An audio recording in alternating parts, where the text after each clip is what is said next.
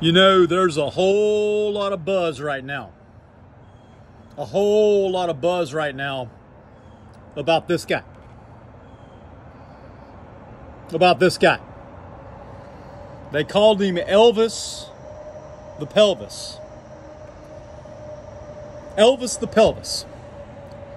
And his biopic right now is the most successful movie.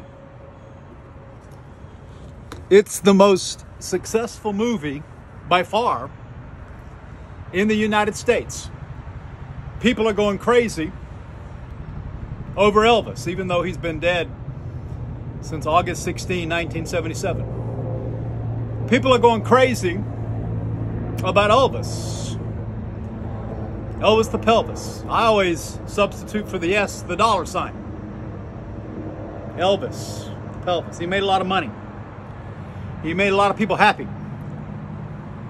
Take your Bible today and open with me to the book of Philippians. The book of Philippians.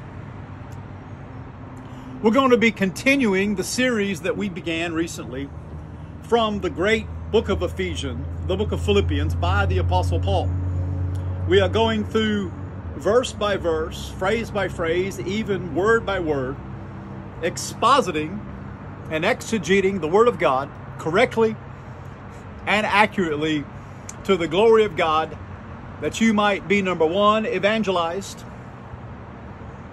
number two, exhorted, and number three, edified. You don't need Elvis and Hollywood or entertainment. You need edification, exhortation, evangelism, and comfort. About a year ago, I preached a message about Elvis, and the scene is not a happy scene. The scene is eternal, everlasting, burning hell. And since I preached that message that was called Burning Love, or Elvis Presley leads the Hellfire Choir, I have added tens of thousands, I don't exaggerate, tens of thousands of new followers. And many of those who are new don't have the time or don't take the time to go all the way back in the archives and rewind to the beginning and watch all the old messages. So sometimes, every once in a while, the Lord leads me to dig up one of those old messages that are still anointed, because truth doesn't change and truth is eternal, and preach it for a new audience of new followers.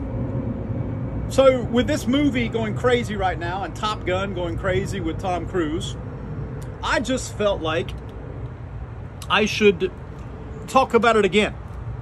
But I want to, first of all, I want to read my text. And we're going to go all the way back to the 10th verse of Philippians chapter 1 in our context. But for our main text, I want us to start reading with verse 21 of Philippians chapter 1. Paul says, "For me to live is Christ, but to die is gain." Oh my, think about that. For me to live is Christ, but to die is gain. But if I live in the flesh, this is the fruit of my labor. What I shall choose, I wot not. For I am in a strait betwixt two. No, he's not talking about George Strait. No, he says, I'm in a strait betwixt two. George Strait is not the king. He can really sing. George Strait can really sing, but he's not the king. Jesus is the king. Elvis was not the king. Jesus is the king. For I'm in a strait betwixt two, having a desire to depart and to be with Christ, which is far better. Nevertheless, to abide in the flesh is more needful for you. And having this confidence, I know I shall abide and continue with you for all your furtherance and joy of the faith. Let's pray as we begin today. Father, we thank you for this beautiful day, this beautiful set, this beautiful stage, this beautiful setting outdoors, just outside Washington, D.C. If I had a good throwing arm, Lord, I could throw into the Potomac River right over there. Lord, we thank you for another opportunity to gather around your holy, inspired, infallible, and inerrant word. Now, Lord, we ask that the teacher, the mighty Holy Ghost, would come and anoint us to teach the truth. God, and make my tongue as of the pen of a ready writer, and anoint these people to hear. And God, we pray, Lord, above all, that this be done to the praise of the glory of your grace. That we give you all the glory for everything said, done, wrought, and accomplished in this service today. Now, Lord, pour out your Spirit. Hallelujah, Lord. To the north, to the south, to the east, and the west. God, send your laborers and pour out your Spirit, oh God, to every nation, kindred, tongue, tribe, language, and people, that this last great harvest can be gathered in. Come, Lord Jesus. Thy will be done, thy kingdom come.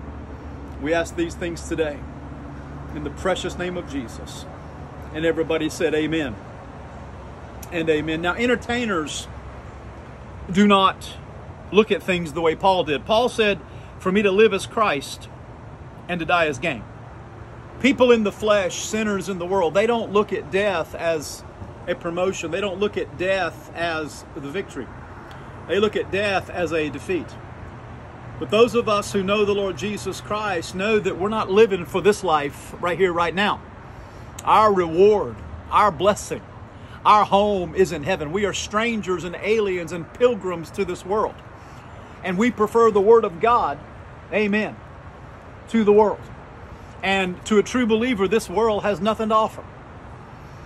But you see, Elvis and people like the ones I'm fixing to talk about, they were all about the world and money and fame and celebrity and stardom. They wanted to be worshiped. They wanted to be praised. They wanted to be applauded. They wanted you to stand up and give it up for them and treat them like little gods.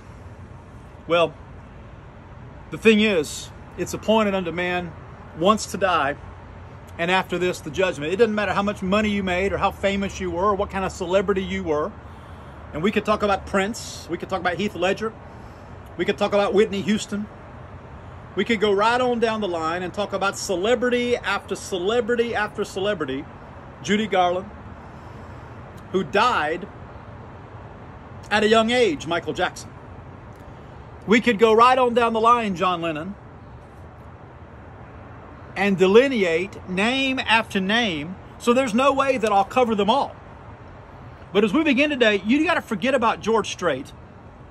Forget about all that and find the straight and the narrow way.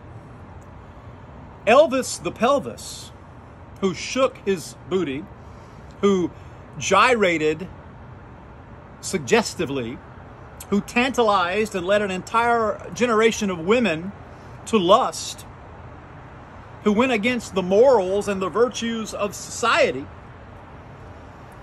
led this nation to moral perversion. The sexual revolution that would follow was a revolt and a rebellion against Almighty God. Sex, drugs, and rock and roll are perversion. They're not the way of the Bible. They're not the way of God. They are not Christian. And yet Elvis, who knew better, he was a Pentecostal, Assemblies of God, raised in the fear and the admonition of the Lord. But he rebelled against all that. And he wanted to do the one thing that Pentecostals couldn't do. He wanted to be a movie star. He wanted to be the star. He wanted to be the one getting the praise. That doesn't fly with God. Those of you that watch my videos down from New Orleans, my first apartment in New Orleans was actually the setting for the movie King Creole, where Elvis lived in the movie King Creole. I know a little bit about Elvis. I've been to Graceland. My dad raised me to be the biggest Elvis fan in the world before I was saved. Amen. Y'all pray for my dad. He's bravely battling dementia and Alzheimer's, but he raised me to be a huge Elvis fan. So when I talk about Elvis Presley, I'm not talking about something that I don't know about. I'm talking about something that's near and dear to the heart of evangelist Mike Dyal. I was 10 years old when Elvis died. I cried like a baby. I cried like a baby because my dad raised me to love him. So I'm not just the casual observer of Elvis or a casual Elvis fan. I know most of his songs by heart. And if you push me, I can do a pretty good Elvis impersonation. But that's not what I'm on here for. That's not my purpose. I want to take you to the dungeons of the damned, to the underworld, to the world of those who are doomed in eternal fire, everlasting fire, hellfire and brimstone, out of darkness where there's weeping and gnashing of teeth. There are many musicians, and Elvis the Pelvis is not the king in hell, but I do think he leads, and I'm being facetious here. You understand where I'm going? I'm trying to reach you, but I'm being serious at the same time. I think he leads the Hellfire Choir. And you know, one of the songs that he and Frank Sinatra and Judy Garland and Prince and Michael Jackson and all the others who are there are doing, he leads the Hellfire Choir in the only song that Elvis is allowed to perform for all eternity. Anybody have any guesses what that is? It's not Hound Dog. It's not All Shook Up. It's not Don't Be Cruel. The one song that Elvis is allowed to do and will do for all eternity, 1,000,000 years from now, 1,000,000,000 years from now, 1,000,000,000,000 years from now, he will do it. He'll be doing this. Well, I'm a hunk of burning love. Well, I'm a hunk of burning love. I'm just a hunk of burning love. I'm just a hunk of burning love. And look, I don't mean to shock you or be so staggering that you turn me off. But I want you to think about the circumstances of the man's death. The man died, a divorced man, living with another girl, Ginger Alden, that was not his wife, living in perpetual fornication, pornea. The man died a hopeless drug addict, prescription pills from Dr. George Nicopolis. And the man died, they say he died on the toilet. The king died on his throne. The man died wanting to go back and be a movie star, but he couldn't do it. The man died a glutton, a caricature. Oh, he can still sing, but that's about all. People who die in that state, ladies and gentlemen, do not go to heaven. If you've ever listened to a preacher, you better listen to me right now. They go to hell. And so Elvis and the Hellfire Choir, I'm sure they take requests. And there's a woman whose name is Cher. She's not dead yet, and y'all should listen to me sharing the gospel and not Cher singing. But there's a song that she does in all of her concerts and all her shows that I think the Hellfire Choir is doing, and they're doing it because they want to do it, and it expresses the desire. You see, hell will be full of regrets. I can see Frank Sinatra in hell saying, regrets, I had a few. Yeah, in hell you have a lot of regrets. Why? Because in hell, time is only a concept. And in hell, forever is a very long time. And there's no second chances. There's no reincarnation. There's no soul sleep. There's no nirvana. It's eternal torture. Eternal torture. Read Revelation chapter 14 if you don't believe me. Read Revelation chapter 20. Read the 4 Gospels of the Lord Jesus Christ. Hell is real. And hell is literal. I'm not trying to scare you, or maybe I am. There's a lot of people going around today saying, oh, God's not mad at you. God's not angry at you. Look, if you're outside the provision of the blood of the cross, he's very angry at you. He's very mad at you. And he's going to burn you forever in hell. So you shouldn't preach that way. You shouldn't preach that turn and burn stuff, Brother Mike. Well, look, if I didn't, then I'd be lying to you. If I didn't, I'd be denying the truth. So Elvis and the Hellfire Choir, I can see them doing the great song by Cher. And this is the anthem of hell. You want to know what it is? I can hear them now. As the helicopters fly over here, I'm real close to the flight path of Reagan Airport. You're going to hear jets flying over. Elvis used to sing, I'm leaving on a jet plane. Yeah. Walk a mile in my shoes. Elvis songs are just going through my mind. He had a plane that he called the Lisa Marie. Taking care of business. Oh yeah. But I can hear the Hellfire and Brimstone Choir doing Cher's song. If I could turn back time, if I could find a way, I'd take back those words that hurt you, and you'd say, if I could reach the stars, I'd give them all to you, yeah, if I could turn back time. But look, listen to me.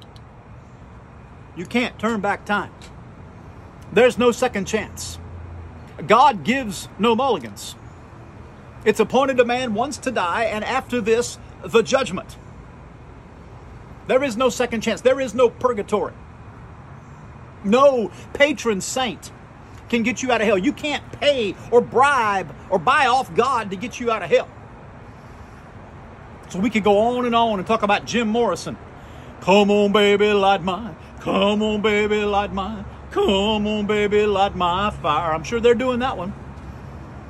But the one song they're not doing, the one song the Hellfire Choir is not doing, is the song by John Lennon. Imagine there's no heaven. Oh, no, no. They know there's a heaven, and they know there's a hell. And they know John Lennon and the Beatles were wrong. You know, as I begin today, what is the worst thing about hell? Anybody have a guess? The worst thing about hell is the Bible says before he condemns you to the doomed dungeons of the dark damned forever, he'll let you see heaven one time. Are you listening to me? He'll let you see heaven one time. He'll take you through the pearly gates, walk on the streets of gold, see the mansion you could have had. Regrets, I've had a few. No one sinned like Sinatra. See the crystal sea, see the very throne of God, see the walls of jasper. And he'll say to you, according to your works be done unto you. Depart from me, ye worker of iniquity. I never knew you. And you go to hell, and for all eternity, you'll be thinking, woulda, coulda, shoulda. What could have been? What would have been? If you want to know why I preach against sin, and why I preach hell and wrath and judgment, it's because of that. Now, that was my introduction. I'm sure I've lost 99% of my audience, but that's okay. The 1% of you that are left, glory to God, we can have church. Let's go back in Philippians, and I'm not going to scream and yell and shout and swing from the chandeliers. There's no chandeliers out here. I'm not going to roll on the floor. I'm going to shift down today, and I'm just going to teach calmly. I'm just going to teach, amen, the Word of God, because a lot of y'all have said, you like what I'm saying, but you don't like the way I'm saying it. So for many of y'all, I'm just going to teach calmly. I'm not going to shout at you. I'm just going to share with you. Now, we're going to shout on some other videos. We're going to shout. We're going to yell. We're going to scream. I'm not going to stop doing that. But sometimes, I'm going to let the teacher come out. I'm a preacher, but I'm also a teacher. So today, we're going to study Philippians chapter 1, and I'm going to start, let's start in verse 8. We covered verses 1 to 7 in a previous message. Go back in the archives and watch it. But let's start today in verse 8. God is my record, how greatly I long after you all. Paul didn't say y'all. He wasn't from the South. He said you all, like a Yankee. That's okay. In the bowels of Jesus Christ. And this I pray, that your love may abound more and more in knowledge and in all judgment. Now let's stop right there. Some people say ignorantly, well, the Bible says judge not. Well, the same Bible that says judge not, lest you be judged, also says that we should have all judgment. There's good judgment, which you ought to have, and bad judgment that you should not participate in. But understand that the Bible teaches us to judge righteous judgment. And then he goes on in verse 10 and he says that you, talking to you, for you, I'm not talking about your neighbor, your friend, your mom, your dad, your husband, your wife, your boyfriend, your girlfriend, your kids. We're talking about you. The Bible is God speaking to you, that you may approve the things that are excellent and disapprove the things that aren't. that you may approve the things that are excellent, that you may be sincere and without offense. Listen to that. Without offense. Think of that. Until the day of Christ. Let me ask you a question as we begin today. Are you without offense? How is your life? Have you examined yourself? The Bible says, 2 Corinthians 13:5, examine yourself to see whether you be in the faith. As a matter of fact, Paul told the Corinthians that you should judge yourself. Yeah, the Bible teaches proper judgment. Judge yourself so you don't be judged and condemned with the world. Is your life without offense? And then he goes on in verse 11, he says, being filled with the fruits of righteousness, which are by Jesus Christ, to the glory and the praise of God. But I would, you should understand, brethren, that the things that have happened to me have fallen out rather unto the furtherance of the gospel. I get a kick out of the fact that the biggest preachers in America, and I don't exaggerate, household names, media preachers, TV preachers, megachurch pastors, household names, they all got together and they tried their best to destroy me. They blocked me, they defrocked me, they ghosted me. They did everything they could to destroy me a year or so ago, but their blocking me backfired. Glory to God. And I don't fear them. You can't block God, the Holy Ghost. Hallelujah. And I'm anointed by God, the Holy Ghost. And you can block me, you can try, but God's going to wake you up at 3 o'clock in the morning and my words are going to haunt you. My words are going to wait. You're going to dream about me. You're going to have visions about me. You're going to hear this crazy preacher of Pentecost in the middle of the night. Hallelujah to the Lamb of Almighty God. You can't block. You can't ghost God, the Holy Ghost. So that my bonds, they put Paul in prison. Can you think about that? They put Paul in prison. The writer of Philippians, the writer of 14 epistles, the greatest apostle. They put him in prison. But God knew what he was doing. Hallelujah. There's a price to pay. There's persecution. There's a cost to the cross. So that my bonds are manifest in all places and in all other places. And many of the brethren in the Lord, waxing confident by my bonds, are much more bold to speak the word without fear. The two words that describe evangelist Mike Dyal more than any other are confidence. I'm not cocky, but I'm confident and bold. I'm not afraid. I don't fear men. I don't try to please men. I'm not afraid of what men are going to do. I'm bold. I'm confident. Why? Because I know my message is right, and I know who I serve, and I know I'm anointed by the Lord Jesus Christ. And I pray that my preaching will inspire confidence and boldness in you, and that the spirit of fear that controls many of you will be broken by the power of Almighty God. You don't need to be Nico'd or controlled by anything except God, the Holy Ghost. No spirit of fear should rule your life. Glory to God. Not a spirit of fear, but a spirit of faith and freedom should rule your life. Speak the word of God without fear. Verse 15. Some indeed preach Christ, listen very closely, even of envy and strife. The one preach Christ of contention, not sincerely, supposing to add affliction to my bonds, but the other of love, knowing that I am set, I love this phrase, for the defense of the gospel. I am set for the defense of the gospel. Oftentimes, I'm an evangelist, but I have to act like an apologist. What does that mean? It means that you defend the faith. Jude tells us in verse 3, the little book of Jude, there's only one chapter, so Jude verse 3, it says that we are to earnestly contend, fight, or strive for the faith once delivered to the saints. 1 Timothy 6 says we are to fight the good fight of faith. We are to stand for the defense of the gospel and proper doctrine. And that's why I do what I do. That's why I have to name the names of false teachers and false prophets. I don't hate these people. I love them. I forgive them. I pray for them. But public error has to be corrected publicly. And the United States of America today had better forget about national defense and spending billions, even trillions of dollars on defense, because ultimately there's no defense against the wrath of God. Romans 1. My uncle Daryl at Daryl Dial Zero, at Daryl Dial Zero on TikTok, you should follow him, is now teaching a series on the book of Romans. And in Romans 1:18, it says, for the wrath of God is revealed from heaven against all unrighteousness. You better believe it is. You can't sin and get away with it. There's no discretion in heaven. There's no privacy or secrecy. Be sure your sin will find you out, America.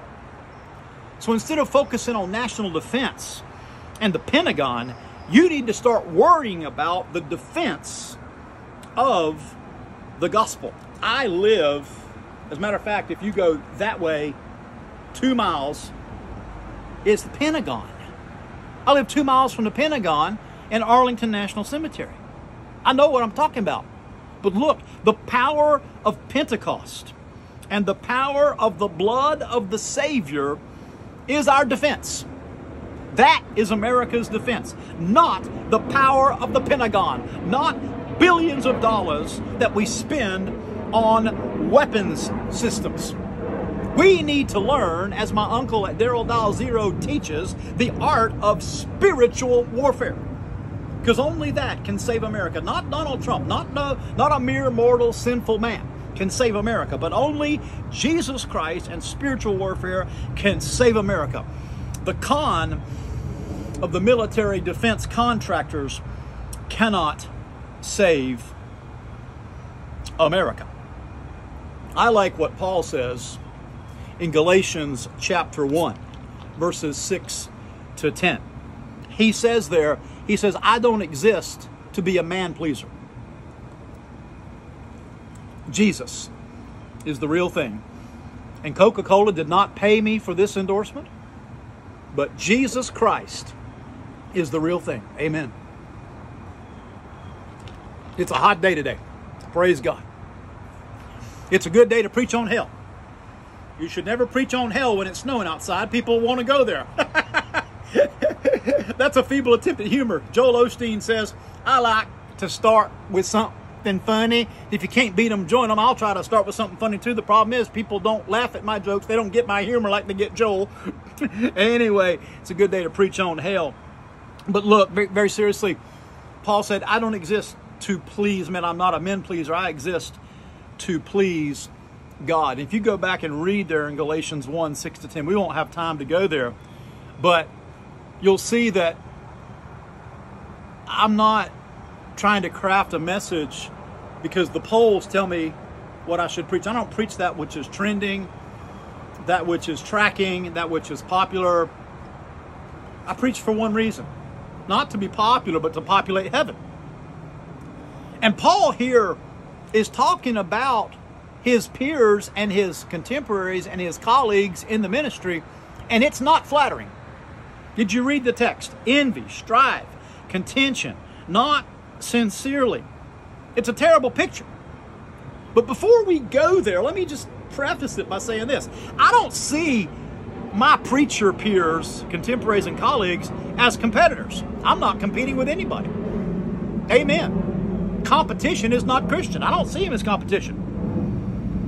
Amen. I have no envy, no strife, and no contention in my life. My purpose is not to please you. It is only to please God. We got all these mega churches today. We got all these holy wars. We got all these fundraising wars. We got all these worship wars. That's not my world. Amen. God never called anyone, anywhere, anytime to practice church growth, but only to preach the cross. When you get obsessed with numbers, you become numb. Now, let's look at what Paul said, because you see, God, the Bible says in Hebrews, God is a discerner of the thoughts and the intents of the heart. The Word of God is sharper than any two-edged sword, and it actually defines the motives of the heart. What are the motives of the big ministries today? What are the motivations of the mass media ministries and mega churches? Well, it's the same thing as the politicians that they look to. Number one, to please people. They're like a good entertainer. They just give the people what they want, just like Elvis. Just give the people what they want.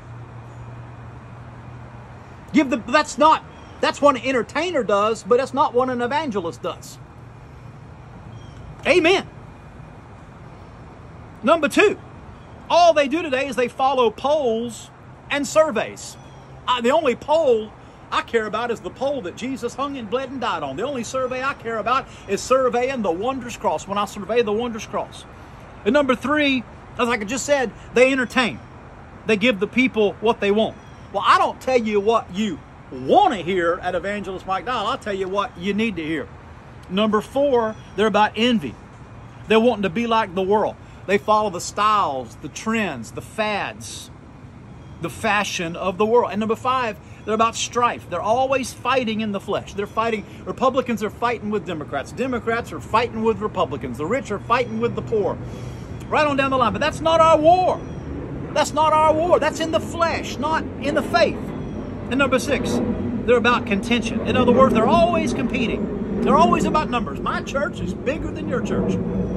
I don't care how many people you have in your church. Stephen Furtick, Craig Groeschel, come on now, Rich Wilkerson Jr., Joel Osteen, Pastor Houston. Houston, we have a problem, Hillsong, Elevation Church. I don't care. I don't give 3 bent pins. How many people you have in your church? Is even one of them saved? Probably not. Because you're not preaching the Word of God, you're preaching worldliness. You're not preaching holiness, you just got holes in your jeans. You got your sunglasses on, you preach with your hat backwards, you got tattoos all up and down your arms. You got tattoos, but you don't have truth. Always fighting, always trying to get bigger. Well, God hates building programs. Amen. And number seven, they have no honesty, sincerity, or integrity. Truth has vanished, evening shadows. And eighth and finally, they operate, they minister in pretense, not in true preaching, and not in true prayer. They operate in total shame. They're shameless, like Garth Brooks says. I'm shameless. They're shameless. They are ashamed. But I'm not that way. Paul said, I'm not ashamed of the gospel of the Lord Jesus Christ. I'm not ashamed. I'm not walking in shame. I'm not hanging my head in shame. They are shameless without shame. They accept no blame.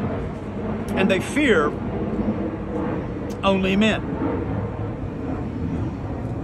Now let's go to verse 19. For I know that this shall turn to my salvation through your prayer, according to my earnest expectation and my hope, that in nothing I shall be ashamed.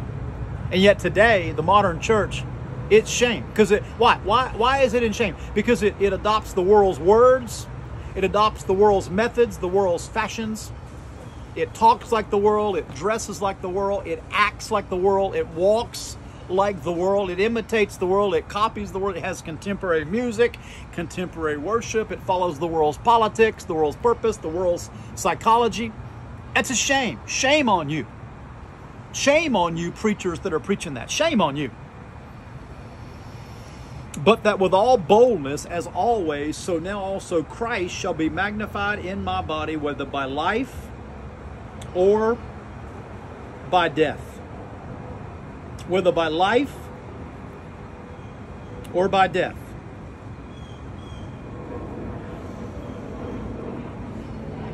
Let's lighten it up for a moment.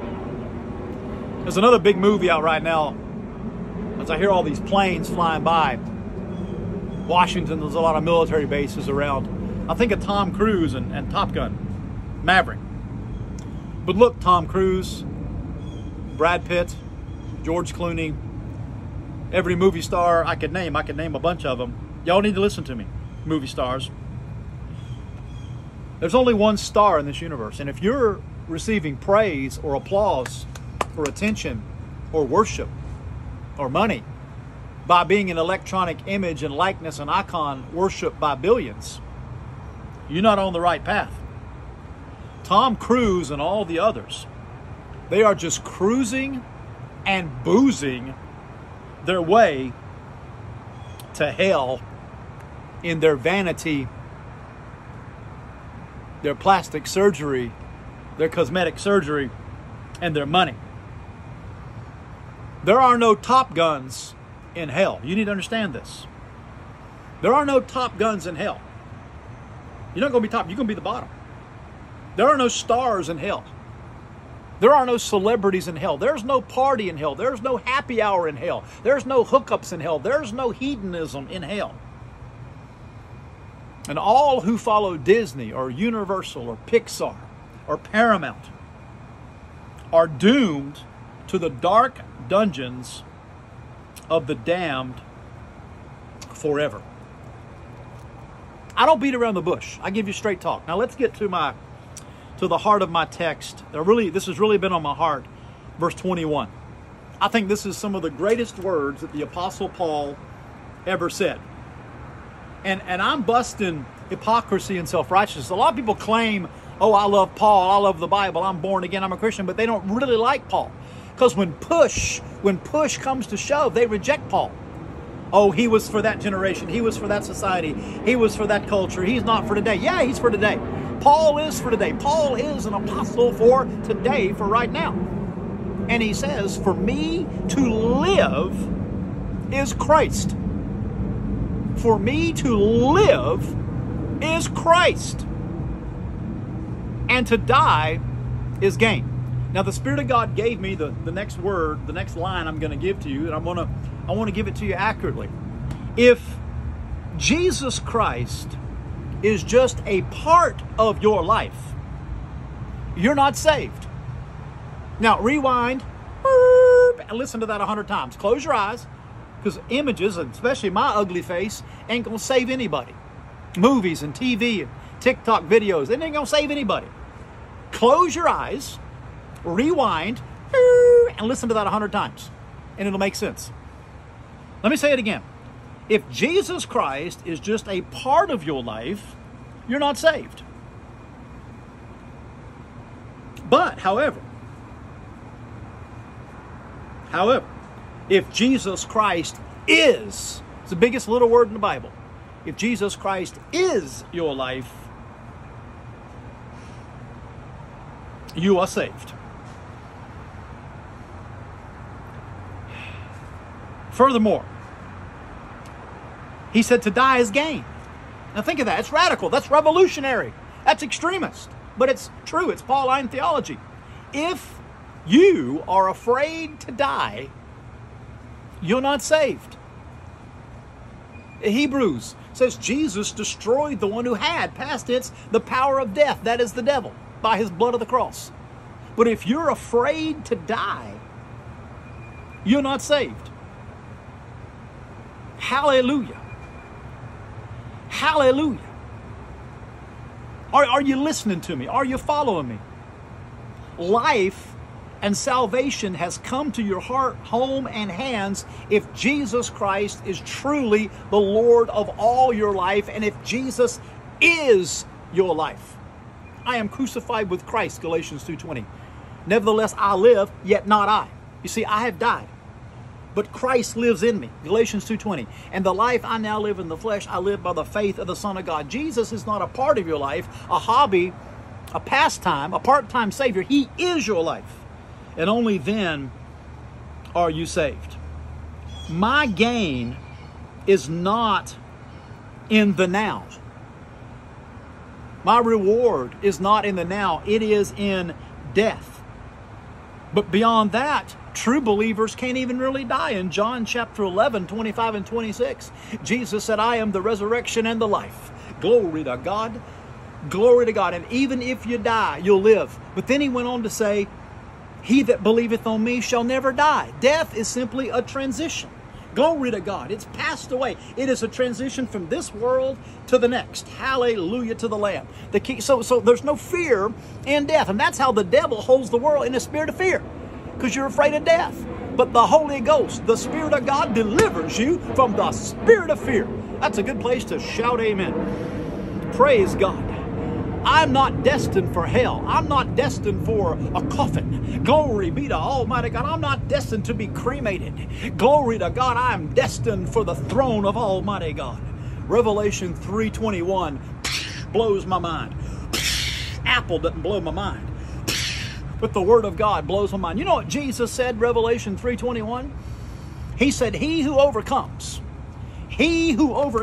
sin and Satan, the world system, the flesh, the devil, He who overcomes shall I grant to sit with me in my throne. It's epi, in or on my throne. Glory. Think about that. Glory to God. In Jesus Christ, we are destined for the throne. I should get up and shout. I should get up and run around this porch and balcony right now. I'm destined for the throne of Almighty God. I'm talking about destiny. Destined for the throne.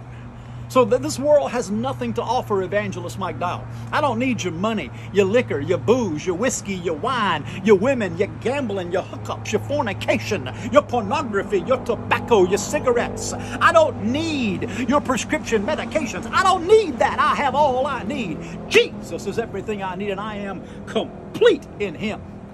And He is the head. Man, I tell you what, glory to God. So, what is your destiny? For me to live as Christ and to die as gain. For I'm in a strait betwixt two, having a desire to depart and be with Christ, which is far better. Oh my, that's shouting ground. That's enough to make a Presbyterian shout. That's enough to make an Episcopalian shout. It's better. We have a better covenant based on better promises. Oh, get up and shout. We have a better covenant based on better promises. And when he says, I have a desire to depart and be with Christ, which is better, what does that mean? It means that the true disciple, the true believer, wants nothing this world has to offer. Boy, that'll put a smile on your face. The joy of the Lord, peace that passes all understanding. My God, Philippians 4:19, shall supply all my need according to His riches and glory. I can do all things through Christ who strengthens me. I'm a new creation. I'm the righteousness of God. I want nothing that Elon Musk or Donald Trump or Bill Gates or Jeffrey Bezos or Mark Zuckerberg or Warren Buffett has to sell. I don't want anything from Amazon Prime. I don't want anything from electronic commerce. I don't want anything from the mall. The Lord is my shepherd, and I shall not want. The true believer has something better, something bigger, and something bolder. We don't need the big bad beast, the Antichrist, and his bullying, his bragging, his boasting, and his business prowess. We don't need that. We don't need that. We don't need that. Glory to God. I'm going to stop for now, and we're going to take a break, and we'll pick this up in our next time together. I've enjoyed having you with me today from just outside Washington, D.C. This is Evangelist Mike Dyal telling you I love you. Jesus loves you. And remember, Jesus is still your answer. Amen and amen. God bless you today.